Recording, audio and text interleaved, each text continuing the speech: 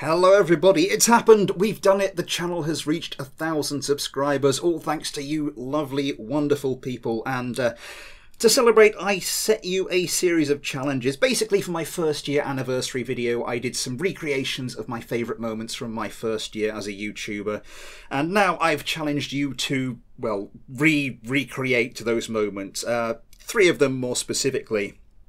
And just to see what you could come up with. We'll be doing this as a video, and then later on tonight, the same night this, the same day this comes out, we'll be continuing the action into one of our regular live streams. But first up, the first challenge was the Runway Speed challenge. The idea is quite simple. You get a vehicle, you place it at one end of the runway, you get it going, you see how fast you can get it going, and then get it back down to 0 before you run out of runway. And with my own vehicle, I managed to get 342 meters per second in a run where I managed to stop in time. And well, essentially for this one, I'm challenging you to beat that one. This is the first of our competitors. This is the Greyhound by Runway Speed. It's based off of the Bloodhound, the British land speed record vehicle, which is that the one that's already gone, or is that the one that's going to be going soon? Assuming they get the cash together. I can't remember. I'm sure someone will correct me in the comments. But yes, let's see how this one does. The instructions I received were basically to turn stability assist on, done. Throttle all the way up, done. Let's release the brakes. Wait for the air brakes to get all the way in, and then it's just a case of staging it apparently. So let's see how this one goes. Okay, that's quite a lick of speed there, and I've got to be quick here. Will it stop in time? Oh, not quite. Okay, obviously I need a bit of practice with this. Let's try that again. Okay, so that first run, almost successful. We got up to 415 meters per second. I just checked afterwards, which does beat the hell out of my own craft's time. But let's see if we can actually do that and stop before the end of the runway. I think what I did wrong last time was I didn't put the brakes back on. So we'll try it again, but we'll try doing this properly. So brakes off to start with, and then once again all we need to do is stage it.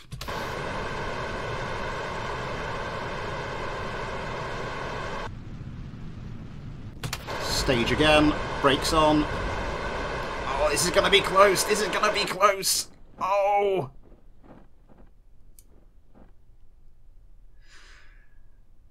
I must be doing something wrong here. Okay, so I think I've got this cracked. I just need to be a little quicker off the mark. Okay, let's turn the brakes off. Get going.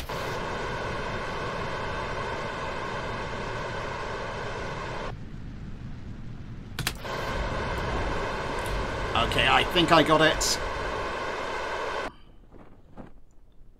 Come on, there we go. Okay, good stuff. So we have a score on the board. Highest speed achieved 450. Why is that different? We'll take the 415 meters per second.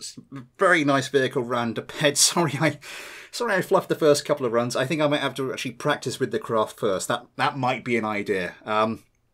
Let's see what we've got next. What's next is the second of our 3 challenges, the Joust or broadside challenge.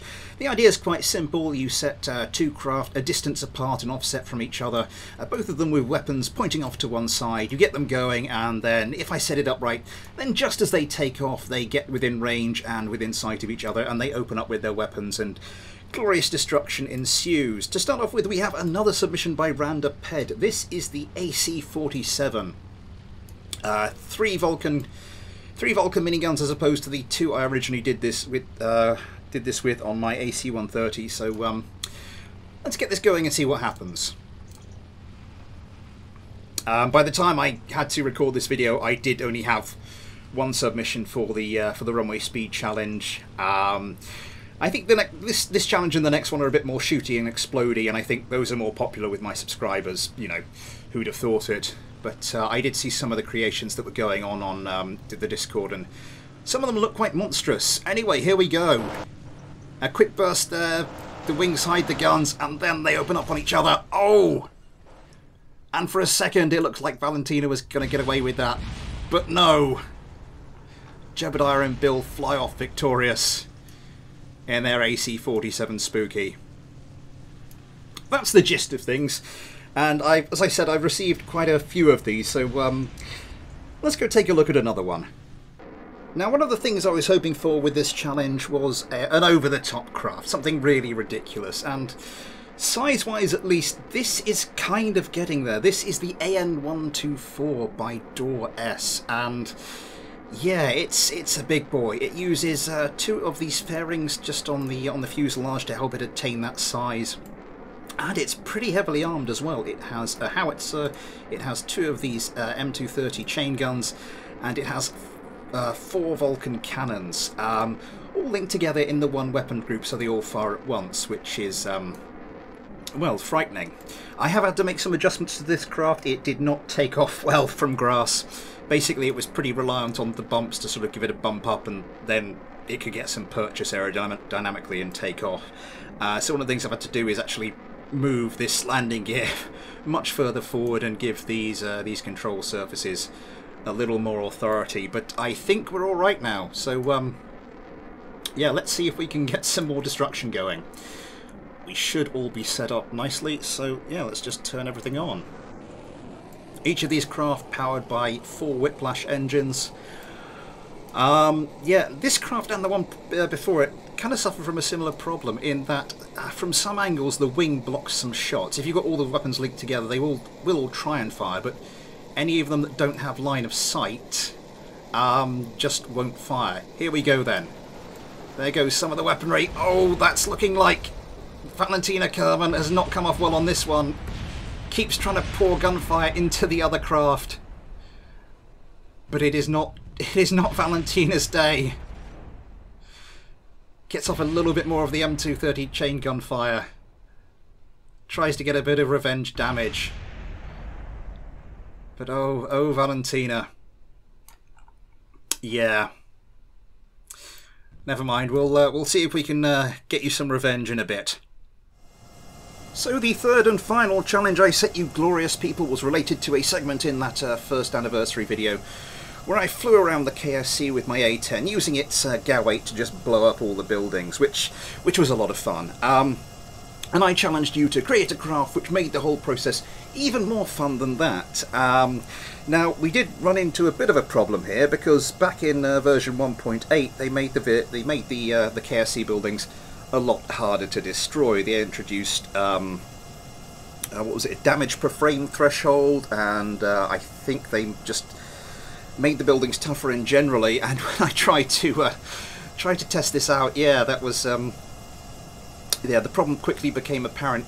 This whole video has been beset by some massive problems, technical and otherwise. If this comes out at 4 o'clock my usual time, it would be a bloody miracle. But anyway, I have found a way around this. I have set up some targets over at the in and around the KSC, which we are going to try shooting up instead. Anyway, our first vehicle we are going to try this with is a submission by Adjrana. This is the Bang 96A, and this comes to me with mostly air-to-air weaponry with regard to missiles, but it does have this GAW-8 cannon, which is just the ticket. So we're going to go and take this vehicle and see what it can do. So let's go and get ourselves lined up for an attack run. Okay, so we should be nicely lined up here. Let's see if we can target one of these, well, targets. I've got these flaps down, just trying to keep the speed low, but I think I could possibly do without that because it's trying to get the things to turn, trying to get the aircraft to pitch down a bit too much. Oh, come on, you little sod.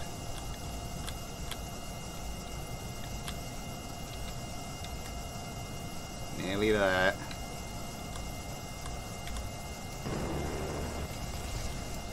There we go. Oh, Daisy. Okay, coming in for another one. There's a target just in front of the spaceplane hangar, which I'm going to try and nail. For a second there I lost the GAW-8 cannon. I was just thinking, oh, not more of this. Come on. Oh, there we go, nearly.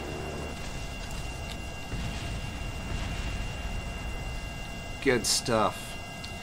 Now, although this has been sent to me sort of with air-to-air weaponry attached, it does have that sort of kind of a heavy fighter bomber kind of feel to it. So it's a pretty good craft for the challenge. As I said, apart from the fact it does have air-to-air weaponry on it. But you know, I'll take it as I take them as I get them, and of course, gunning the KRC was the main point of this challenge. So I'm not going to complain too hard. Lost the G8 again. There we go. Why are you being weird?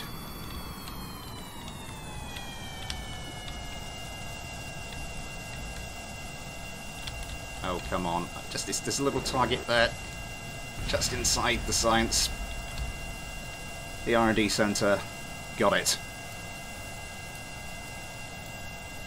Okay, so this craft, it's beautiful. I do like it. And it handles a lot better than my A10, but let's see what else we've been sent. So next to make its attack run is yet another vehicle by Randa Ped. This is the Duck. Just quite simply just the Duck. It's another propeller craft, and it's got this... It's just built around this howitzer. It also has this sort of self-made cockpit with with Jebediah sat in one of the external command seats, which I think is very cute. Anyway, yes, we need to sort of go and blow something up. Let's power down the engines, because lining this up is going to be a bit of a bugger. I have put a target on top of the VAB, which I do want to try and get at some point. But we just need to line this up carefully. I think I could almost take a shot from here. Oh, not quite. Come on, you bugger. Oh. Thought I'd try my luck from a distance. A little more to the...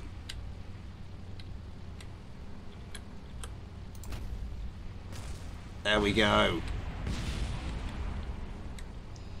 I think I've got another one in me. Not quite. Oh no, I forgot to put power on. Oh no. Kamikaze attack, anyone? Oh dear. Oh, and I should probably power down the engines, otherwise this thing's going to spin itself into oblivion. Which will probably be quite fun to watch. Yeah. Well, that's going to continue to go nuts.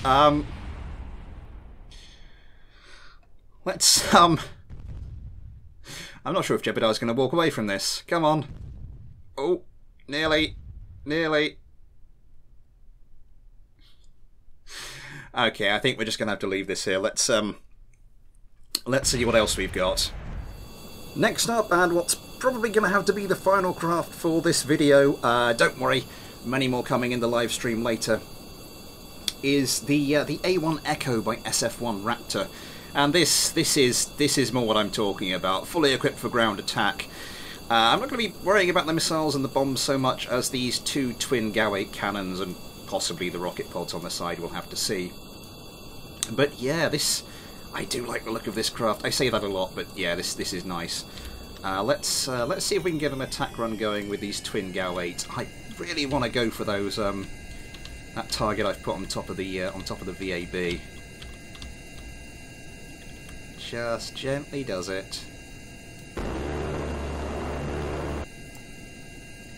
Oh, not quite. I think I just went a little. Oh, no! I think we managed to hit it.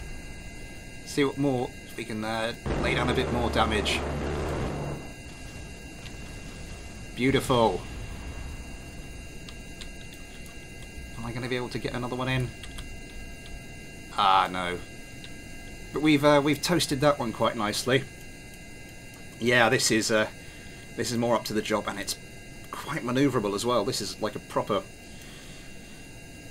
ground attack, properly manoeuvrable ground attack craft. Sorry, I've just think about what you're trying to say, then say it, Smith. Hey. And once again, I've forgotten to put power on. You just take power off because you don't want to speed up too much as you're coming in for an attack run, and then, oh, here comes the ground, let's pull up. Oh, that's not doing anything. Why is that? Oh, I remember now. Let's give these rocket pods a go. I think so far this is winning. I think I have to give something to Randaped's duck, because that was just cute as hell. Let's see what we can do with the rocket pods. Right. Oh, you're being a squirrely little beast. Ah.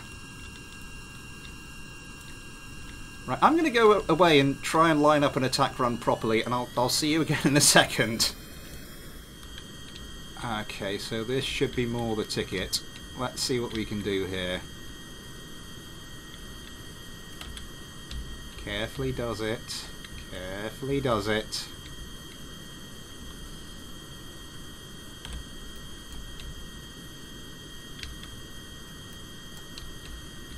Come on.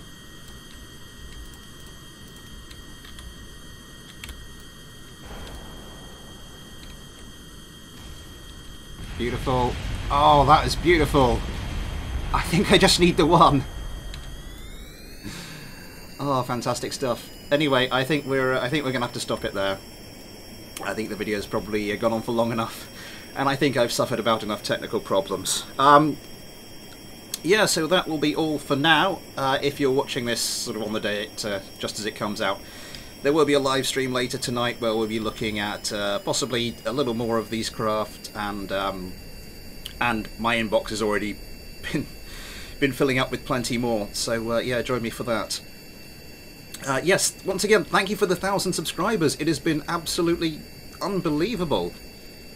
Yes, so now we can start to really move the channel forward. Just thank you so much, everybody, for this. It is a dream come true. It is absolutely unbelievable. I will be back soon with some more, well, death and destruction. If you've liked today's video, please consider liking, subscribing, follow me on Twitter, getting involved with the Discord, that kind of thing. Yes, see you for the live stream, or if not, I'll see you soon. But until then, thanks for watching, take care, and I'll see you next time.